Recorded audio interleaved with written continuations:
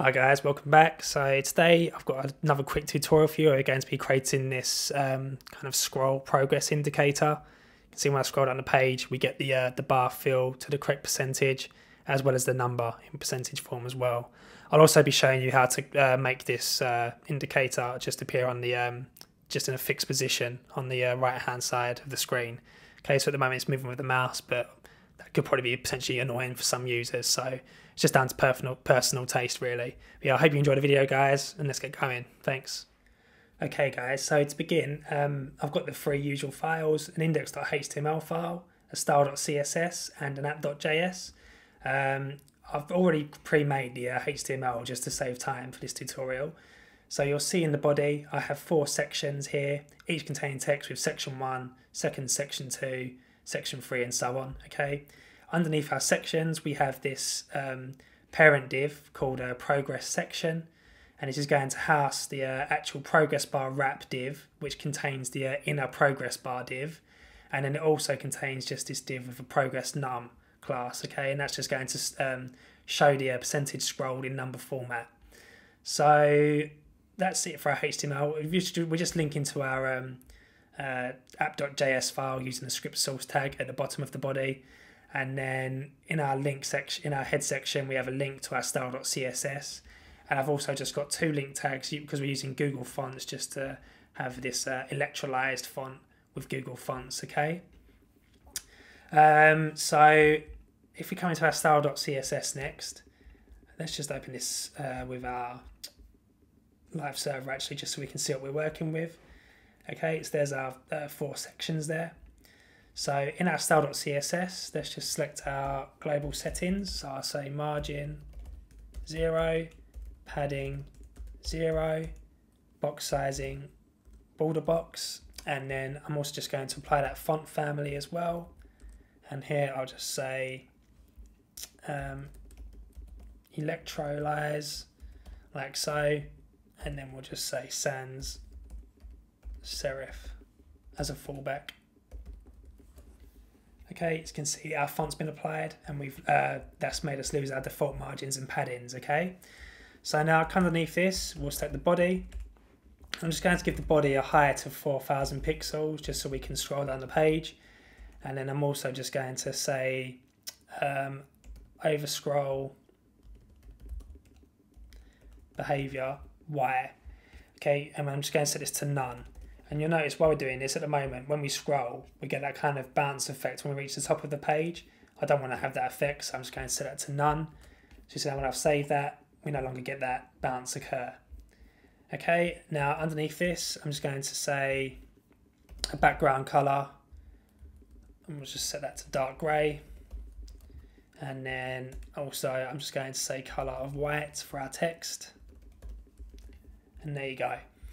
So now underneath the body, let's next select our progress section. So we'll say .progress section, and here I'm just going to say position fixed.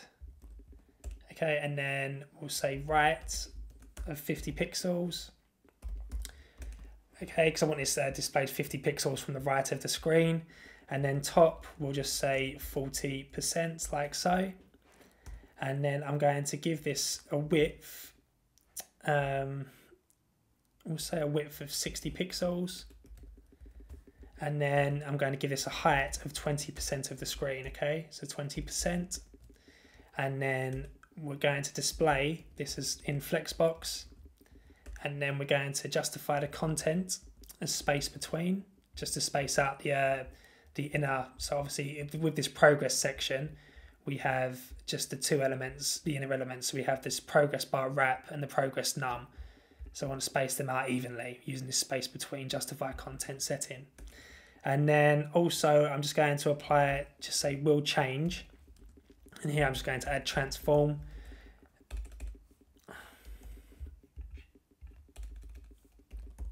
Like so. And what this does, this just optimizes the browser to perform transformations on this progress section, because we're going to be moving it around when we move our mouse as well. Okay, and then I just want to add a transition. So this is the animation settings, say 0.3 seconds for the time. and we'll just say ease out as well, just to get that easing kind of animation. Okay, so that's it for our progress section. Now underneath this, I'm just going to select the progress bar wrap, so .progress -bar -wrap, like so. And here I'm just going to say position relative, also a width of 5 pixels, and then we'll say border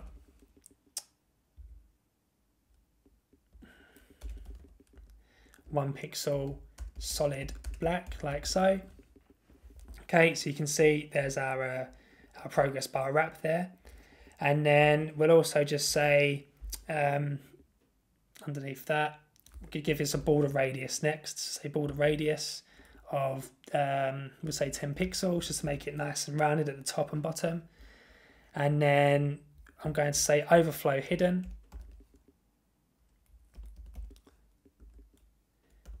because we're basically the inner bar of this, we don't want it to overflow because it just doesn't look very nice when we don't hide it.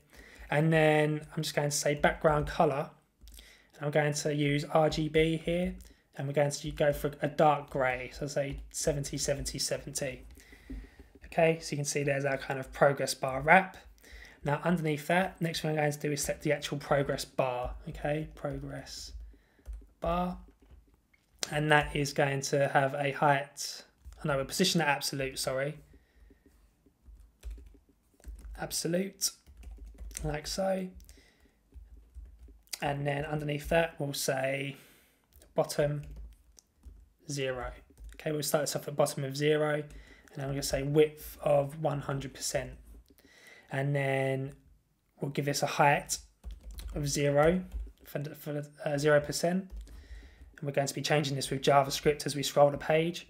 And then we'll also just say a background color, and we're going to apply a lighter gray here, so RGB again, and here we'll just say 189 189, 189. It gives that nice light grey. Okay, that's it for our progress bar. Next thing we'll adjust is the section. So the section will just say height of 1000 pixels. Okay, and then we also want to say a width 100%.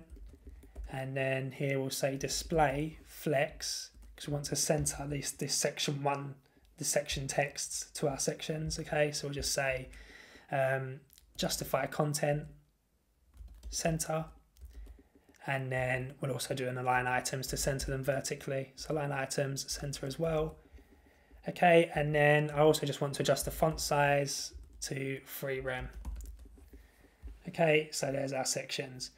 And now the final thing I want to do here with our CSS is remove the scroll bar, because there's no point really having a scroll bar if we're going to have this kind of custom progress indicator. Okay, so to do that, I'm just going to say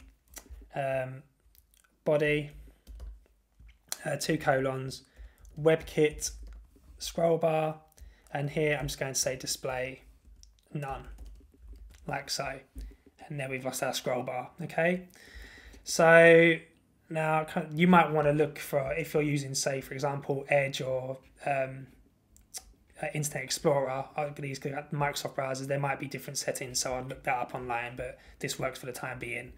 Okay, so next we want to do here is come to our app.js file. Okay, and then in here we're going to just get our initial selectors. So to do that, we'll just say let progress section, and that's going to equal document.query selector, and here we'll just say .progress -section, like so. Underneath that we're going to say let progress bar,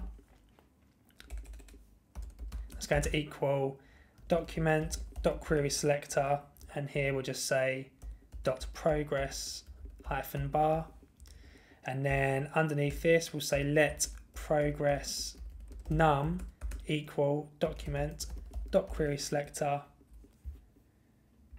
lowercase, and that will just be .progress -num.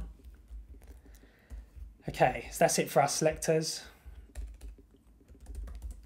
So now underneath this, next thing I want to do is just create 2 X and Y variables. We're not going to be using them initially, but we will when we adjust add transformations to this progress section to move with our mouse. And then that's it for now. So what I want to do here is I'm just going to create two functions. First one I'm going to do is say function get scroll percentage. Okay, and what this does is just going to return a value. So say return, and we're going, the equation to get the scroll percentage is going to say window.scroll y. Okay, and then we're going to divide this by document.body.scroll height. Okay, and then we're going to, from this, subtract the window dot inner height. Okay, inner height, and then coming out of the brackets, we'll just times this by 100. Okay, so it's quite a fairly long equation there, but what we can do here is if I just say, let's just create another function now. Actually, we'll just say function update progress bar above that.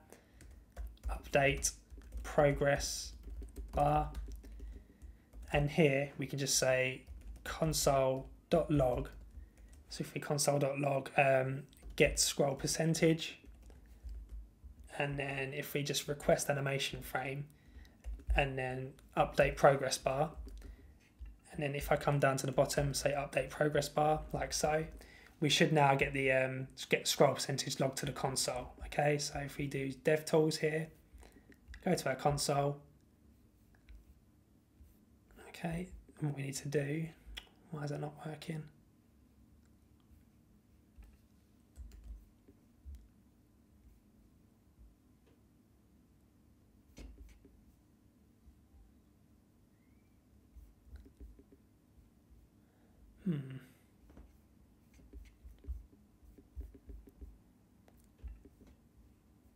Okay, so I was in the error section. So you can see when we go to the bottom, we're at 100%. At the top, we'll be at 0%. And obviously, there's a fair amount of decimal places, so we're going to reduce that as well to make this more performant, this function. Okay, so if we come, we'll just get rid of that console log for now. And what I'm going to do here, I'm going to say progress bar dot style dot height, and that's going to equal, and we're going to do backticks here, and I'm just going to say get scroll percentage, and here we'll just say %.